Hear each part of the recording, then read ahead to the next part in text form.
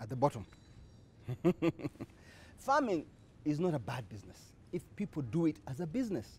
If you do it as a pastime, if you do it as a last resort because you failed to get a job, because you can't do anything else, and because you have nothing to eat, then do farming. And that's different. Peasants throw seeds out there and the crop grows and you have something. That's a no-brainer. Because we are endowed, we are almost lazy. From 1 hectare, we get 1 ton of maize. In America, they get 30 tons out of there.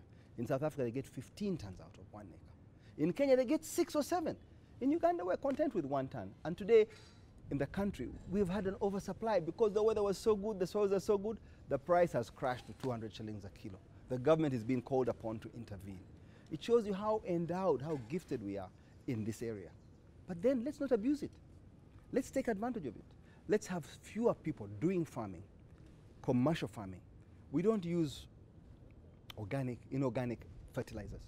We largely use no fertilizer.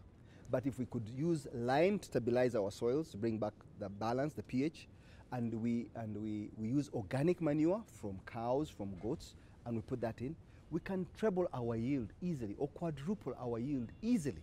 And the commercial farmers will give us food security and export. I'm not against farming. It's a very hard business, agriculture, because of the many variables. It's not just 6 or 7 variables. In farming, there are about 45 variables, which many are outside your control, especially if you're doing ordinary farming. You don't have irrigation, then you're dependent on the Lord to give you rain.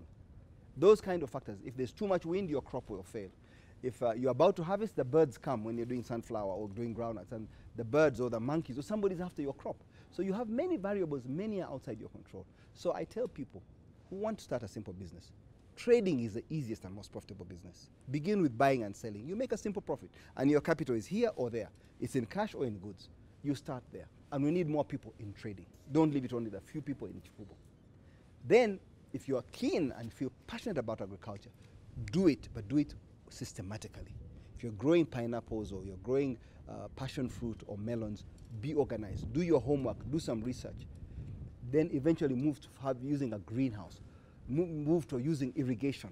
Then you have got sustainable supply, especially because we have these seasons, the dry season and the wet season, and the prices are highest in the dry season. So you've got to see how to do it. But we can't have everybody doing the same thing, harvesting at the same time, and then we have a market crash. So I encourage people, if you're hell-bent on doing agriculture, do the homework.